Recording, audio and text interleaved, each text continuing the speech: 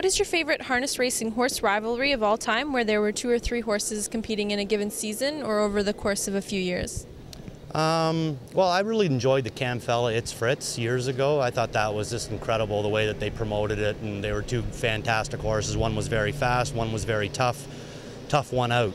I thought that was kind of one of the better ones, and you know, there's been a few rivalries over the years. You know, I think Sandpail and Arch Madness had their own rivalry, and Sandpail and Lucky Jim also had a bit of a rivalry going there, but it was short-lived. You know, maybe a year or 2, but I just thought the Camfella It's Fritz one was done up right. Probably when Camfella raced against It's Fritz. Oh, I would have to say, I know Camfella dominated, but It's Fritz and Camfella were battling all the time, and you know, there's been rivalries over the years, but that one kind of sticks in my mind. I think that watching Camfella, everybody trying to beat Camfella, was a great rivalry because there was only about 4 of them, and the other 3 just kept trying and they never could beat him. And like with Beach, they kept trying to beat him, but he was really so dominant. There was never, I don't think, maybe Shadow Play came close a couple times, but the great rivalry was watching Buddy Gilmore and Bob McIntosh's try and beat Camfella. Probably at the end of Some Beach's career when everybody was trying to beat him. He only got beat once, but I mean everybody was gunning for him at the end. For the few starts they were together, I would say Some Beach Somewhere and Artificial. Again, there's been so many. You know, I kind of like the life sign going against the Robinsons horses. That was very exciting to watch that. And you know, and there hasn't really been you know, I'd say like maybe Some Beach against everyone else. But yeah, I have to say life sign against Robinson's horses that year, the 3-year-old year. Presidential Ball and Riyadh and life sign. I think it would be Presidential Ball and life sign.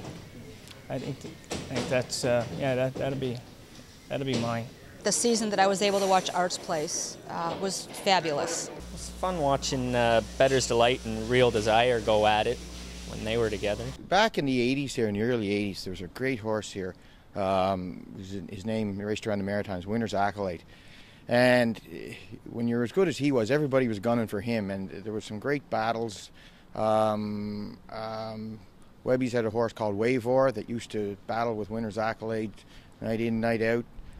Marcel Berrio had a nice horse. Angel Shadow used to try and gun down Winner's Acolyte. And, you know, there was, just to name a few, there was, he actually won the Gold Cup here one year.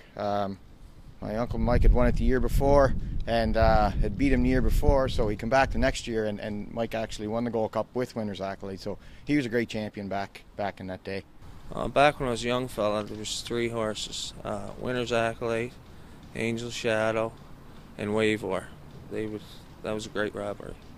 I don't know, I used to have the videos I used to watch On the Road Again and Guts.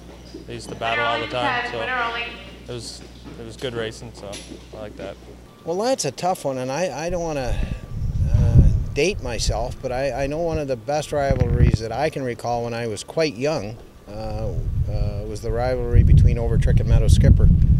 Of course, that was, like I say, early 60s. Another one was Nansemond and Albatross. I mean, that ended up being a rivalry. Fortunately for this industry, there's been a lot of them over the years. Armbro Flight and Rocapane, I mean, that was legendary as well back in those days. When I was a little kid, it was Worldly Beauty and Bunny Lake. That was my favorite. I still remember it to this day. A couple of years there, the 3-year-old fillies. I liked watching Western Silk and put on a show. They were 2 good fillies, and they got in together. Either one could probably beat the other. I can associate with my own horses. We had no rivalries really. We had a lot of good competition in the Ontario Sire Stakes. One that comes to mind is Jack Copus had a horse a lot of years ago, and we had a horse called Beau Jim, and it was a tough battle. Beau Jim won a lot of money, but Copus's horse was just a little bit notch better, and fortunately Jack would go to some of the bigger stake races and leave us the smaller things. Freddie List also had a horse at the same time called New Departure, and he was a great sire stake horse, and it was usually a battle between Beau Jim and New Departure, week in, week out. But two good horses. My favorite of all time was a horse I drove, Waiting on a Woman, and Maple Leaf Spirit. They was always back and forth. It was a fun year. I would say last year, the 3-year-olds, Warry Needy, Sweet Lou, and Michael's Power. I think anyone could have won it most any time. Back when I was younger, my dad owned a horse named Ranger Bob, and when I was a kid, London used to race on Saturday afternoons, and I remember Kenny Query had a horse called Epona's Prince, and Highland Nero was another horse. I'm just trying to think of who drove that one, but each week in the preferred at London, they were 1, 2, 3, and it was a battle, and depending on what post position and what trip someone got, and to me, that was the big day of the week, so I'm going to say that. When I was growing up, I remember two horses that raced tough, very tough against one another. My father drove one, and another was driven by Kenny Arsenault. Their names were Rosetown Eagle and Chemo Dino. They were a pair of 3-year-old colts, and they always seemed to be in a duel together. For me, horses that, there was a rivalry, for me it was Staying Together, Cam Best, and Silver Elmhurst. They all raced together, and but I had the best horse, so I thought it was fun. And for a short time, the Maclo Bell Napolitano rivalry, when I was winning, and then once I started losing, I didn't think it was that much fun. But and I'm sure John didn't either. When my horse got really good, like in the month of August and September, and he beat Mac a couple of 3 times, and well, let's be honest, 4 times. So, and but that was great. I mean, really good. Genghis Khan beat you back years ago, the World Cup days, when Joe DeFrank brought the horses from New Zealand, Australia here. Oh, I'm an old timer, so I'm going to go back a few years, quite a few years.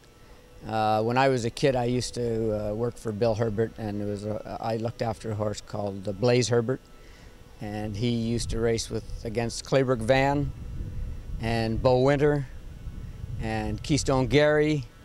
And there were some great trotters back then, and they banged it out week after week amongst them.